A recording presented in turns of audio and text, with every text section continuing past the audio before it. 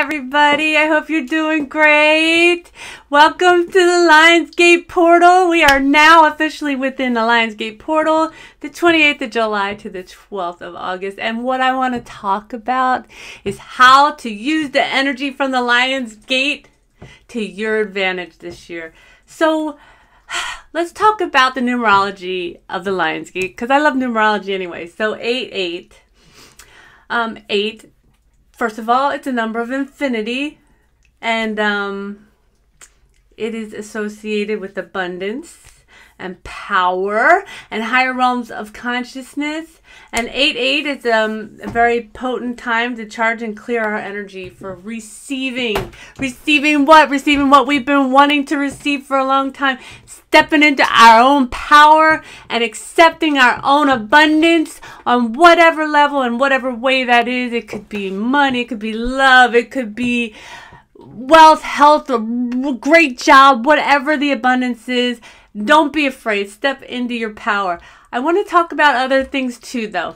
But I do feel like this especially is the year for this, that we have been building up for this, that many people have been going inside for such a long time, and now it's time to step up. Now it's time to bravely walk into your own power and accept what is yours by divine right. So another few things that are really good and potent during this time would be heart healings. And Scout says, yeah, heart healings. Third eye activation, awakening, downloads are always going on, but they're kind of potent during this time.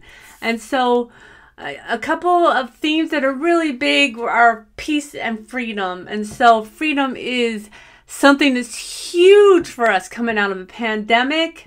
And I think that this time around, we're going to go ahead and we're going to walk into this freedom, if only, slowly and more cautiously than we might want to. We're going to go into the freedom.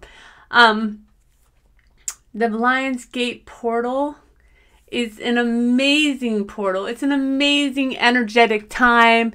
There's lots of energy. The sun and Sirius and the central, I don't know all of the, see, I'm not an astrologer, but I know it's a lining up. It's such a lining up of the stars for you to walk into your power, for you to walk into your abundance, for you to start living the life that you've been building up, that you've been working toward. Not saying that,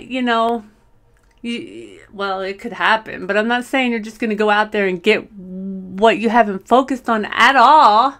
You should, have had some focus on it. You've probably been working on it, especially when you're going inwards during the pandemic. But this is such a good time. It's such a positive time, such a powerful time. We had that big full moon in Aquarius a few days ago that really was helping people to release a lot of things. And now it's time for us to move forward. I'm excited about Lionsgate. Just get your excitement on, surrender, and move forward. I love you all. Mwah.